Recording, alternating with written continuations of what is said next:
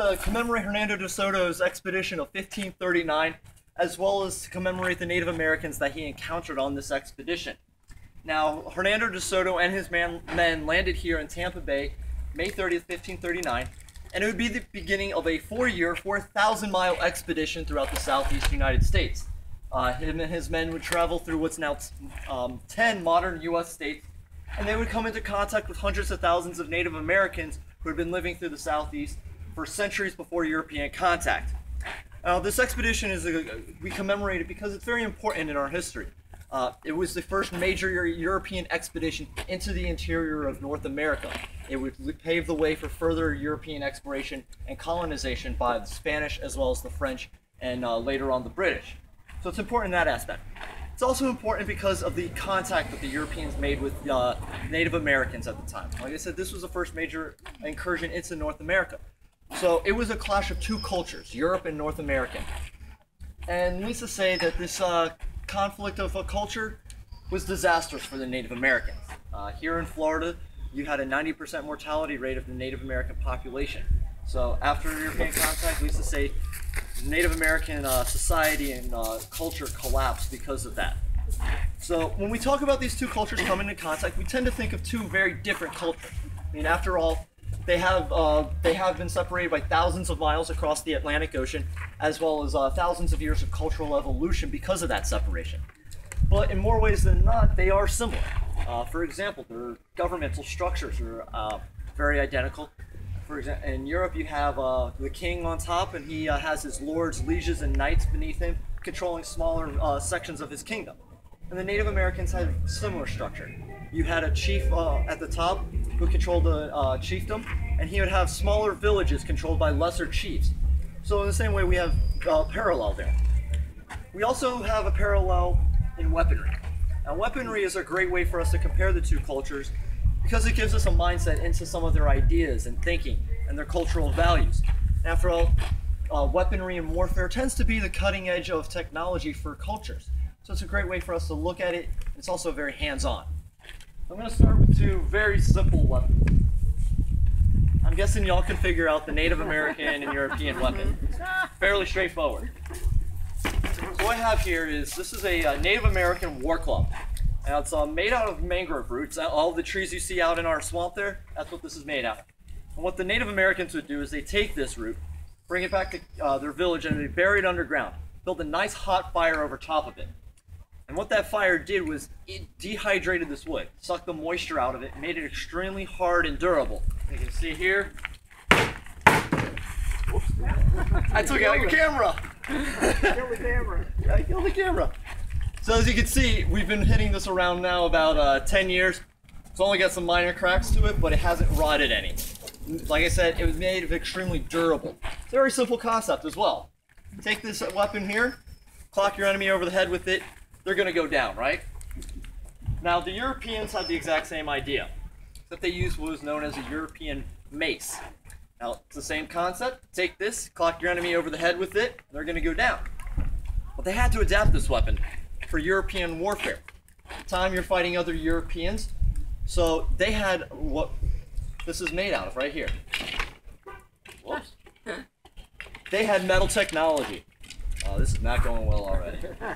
So they had metal technology. So they had to adapt this weapon to overcome that. The way they would use this is kind of like a baseball bat. Take a nice big swing at somebody's chest plate that they're wearing like that, and it would dent it. And you were trying to constrict around that person. Make it difficult for them to breathe, difficult for them to move, make them ineffective in battle. Now, little weapon has a dirty secret. You see all these holes here? It's not for aerodynamics, and it's not for making it lightweight. It was to add little appendages, nails, spikes, hooks, chains. So when you swing that club right into that chest plate now, it's going to pierce through that armor, hopefully catch a pop a lung, and then you can also use it as a can opener. You pry that metal armor off of somebody, make it completely useless. Now that person is completely out of the battle. They have no protection, and they probably go down for the count as well. So as we can see with these two weapons, they're very similar, very crude concept, but they're adapted for the culture that they're fighting in. Now, if you're familiar here with Florida, If you dig down a couple of feet, what are you going to find aside from water? Shark's teeth. Jumping the gun on me. Yes, sand. You're going to find sand, you're going to find shell, a little bit of limestone, but you won't find any metal, you won't find any natural rock. So the Native Americans had to adapt. And one of the resources that they had at their disposal was, as you said, shark's teeth. Now this is a Calusa war saber. The Calusa are a native tribe of Florida located a little bit further south of us near Fort Myers. What they would do is they would go out and hunt shark as part of their diet. When they did this, they would also extract the shark's teeth right from its mouth. After all, shark's teeth are Mother Nature's own knives. They are designed to be sharp and serrated to cut through flesh easily. So this made a very effective weapon for the Calusa. Now, Florida for 9 months of the year, kind of like today, it's hot and it's humid. So the Native Americans, they're just wearing this, simple loincloth. Now, do you think this is going to provide any protection against this weapon? No, it's just going to tear right through it. So, like I said, this made a very effective weapon against other Native Americans. However, when the Europeans came here, they brought with them their metal technology and armor. Now, this is going to do nothing to this metal. It is going to bounce right off the top of it. Maybe a little scratch you can buff out later, but you're pretty safe with this, wearing this, going up against a war saber. So the Native Americans realized that their weapons were completely useless against European armor that was coming to the New World. They also faced another disadvantage. That was the European weaponry, the parallel to the saber, which is the sword. Now, prior to the discovery of the New World, the Spanish had been fighting for over 700 years in the Reconquista of Spain. They were retaking their homeland from the Muslim Moors. So because of all these many years of fighting and warfare, they had become extremely proficient in metallurgy. Their swords now were lighter, they were stronger, more durable, sharper. And this gave them a great advantage here in the DeSoto expedition. DeSoto, when he was planning to come to La Florida, this was not his first time to the New World.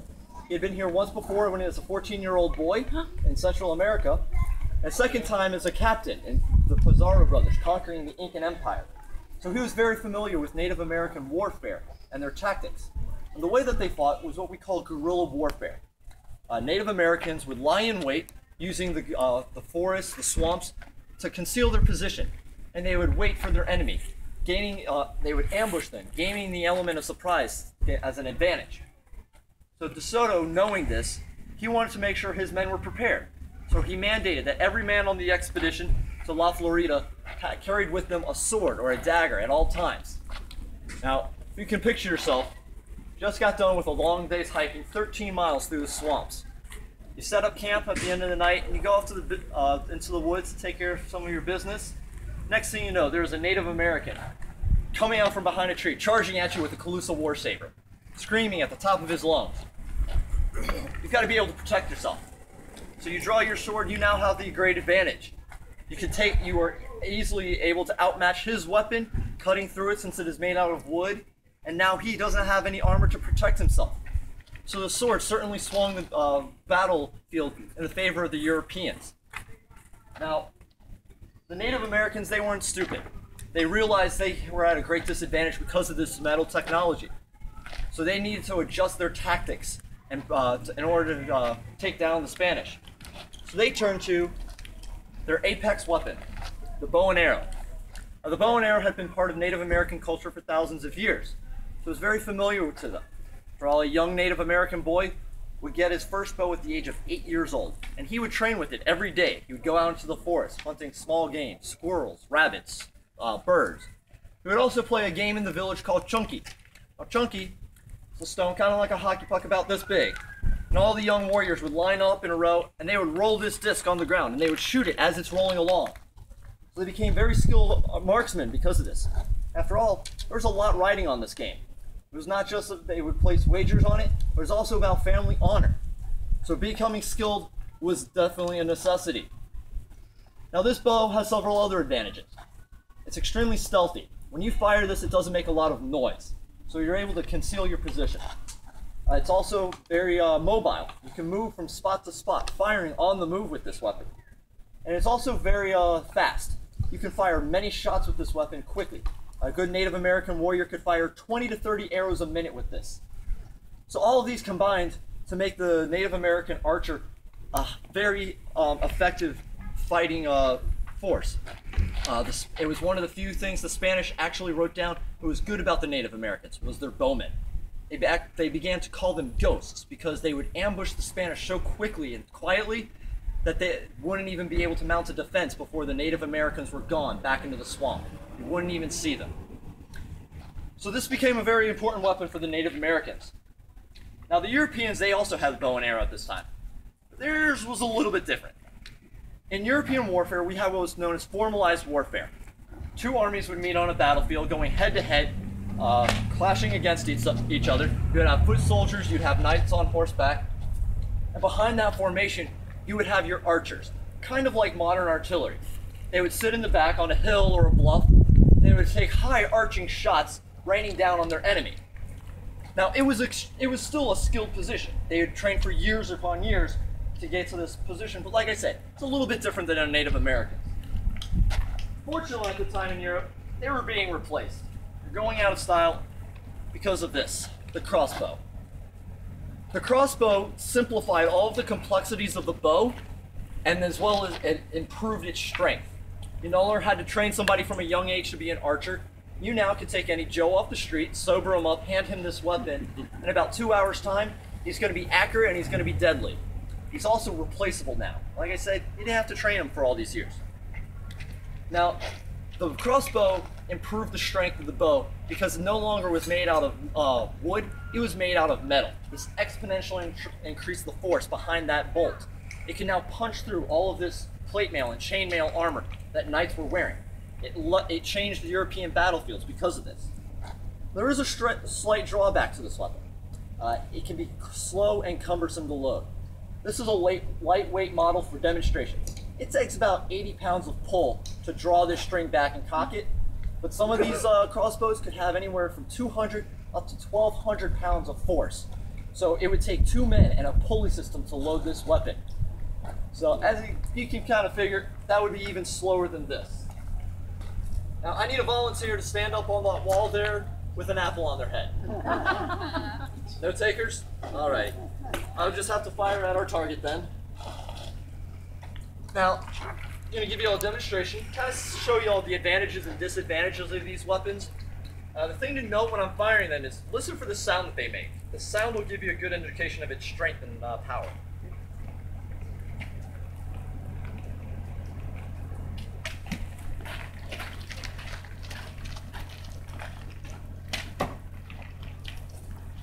So you can see it can be very mobile, very stealthy, and fire quickly with this weapon. It makes a very soft thud when it hits the target as well, which is exactly opposite of the crossbow. Let's see if this wants to cooperate this time.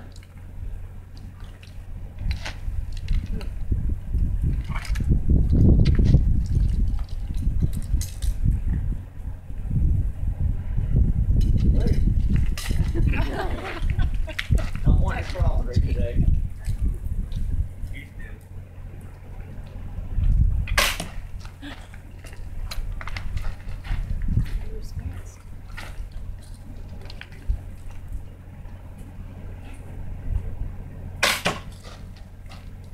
You can hear it's got a lot more power behind it. But you can also see it is a bit slower to load this weapon, as long as it's cooperating. And like I said, that's the lightweight model, so you can imagine how much longer it would take if I had to crank it back with a pulley system. So as we've seen with all of these weapons, they kind of have a similar version in each of the cultures. You've got, for example, the sword in Europe and the saber in North America. And they're each, even though they're similar, they're each adapted to their environment. But there is one weapon the Europeans had the Native Americans could not touch.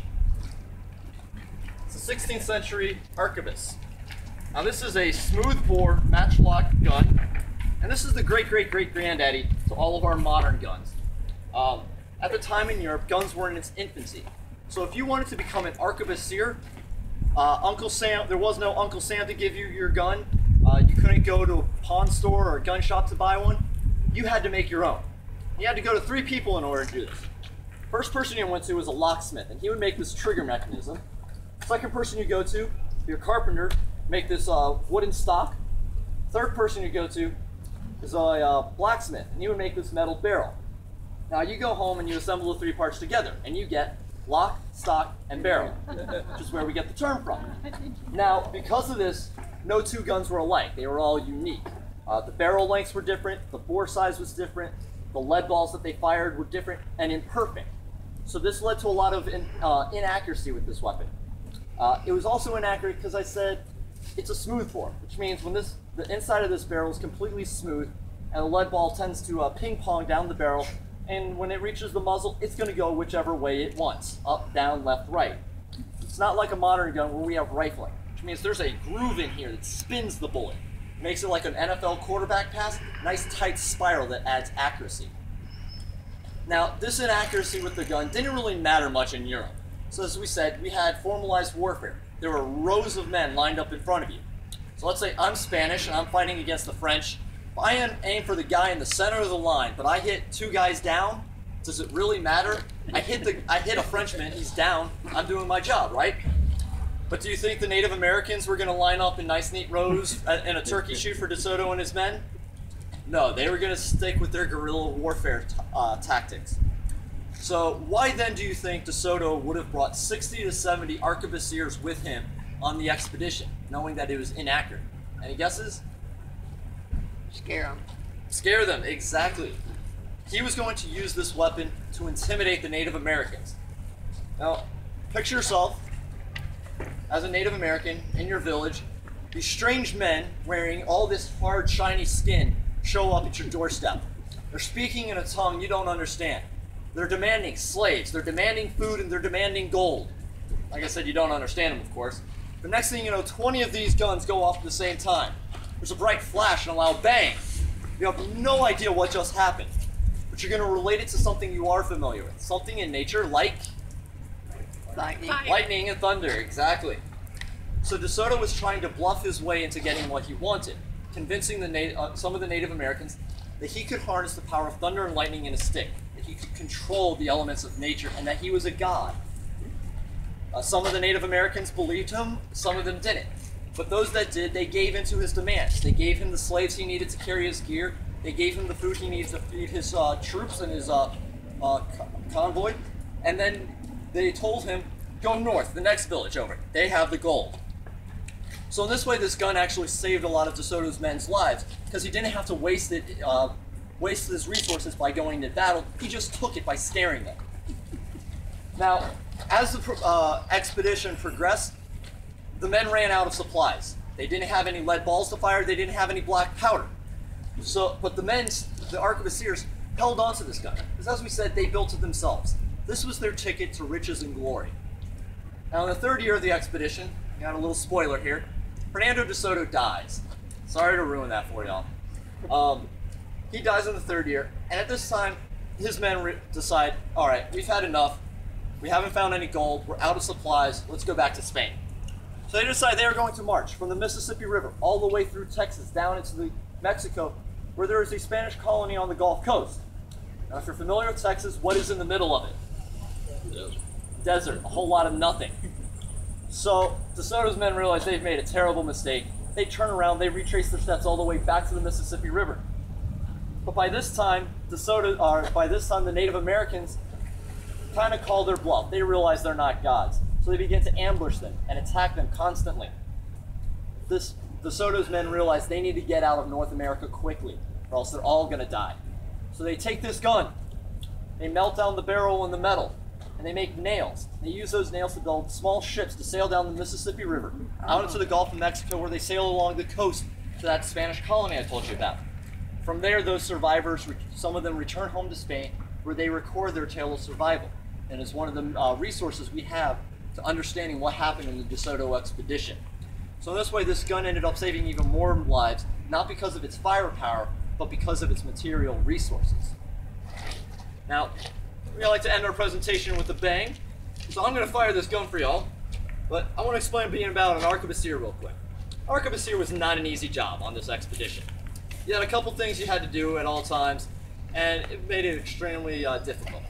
First thing you had was your match cord. This was your ignition source for this gun.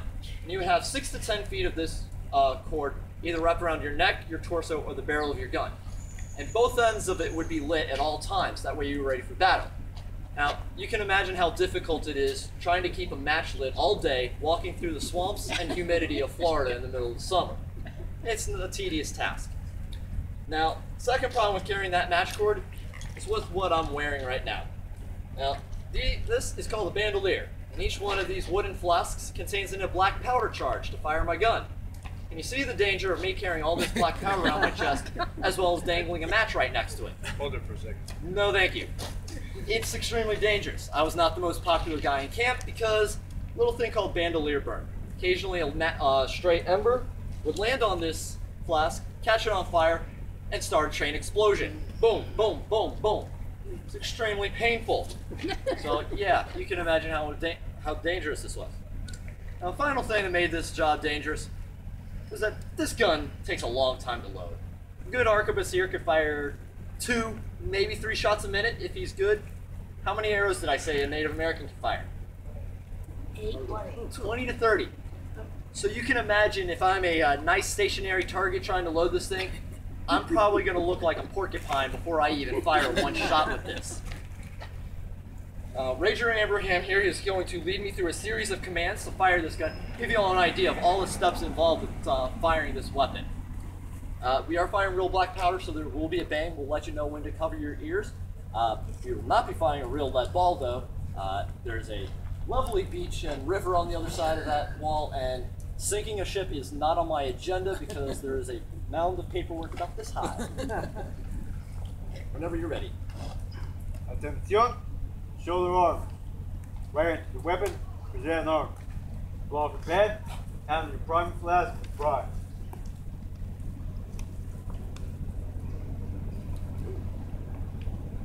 Blow off your pan, cast off excessive powder, blow off your plan. Cast both weapons with sword sides. Handle your charging flask, charge, and load your paper wad.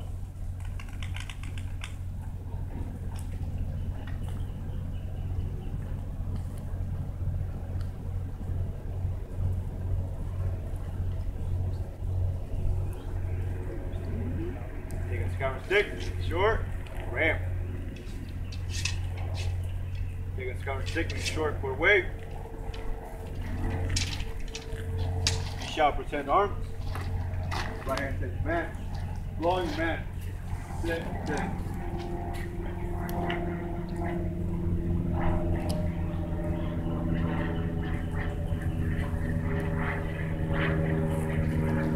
This time, ladies and gentlemen, you might want to cover your ears. Ready? Aim. Fuego! Cock your match. Did you get him? Blow up your pad. Shoulder arm, present arm. And if fired, salute to the crowd. Ole!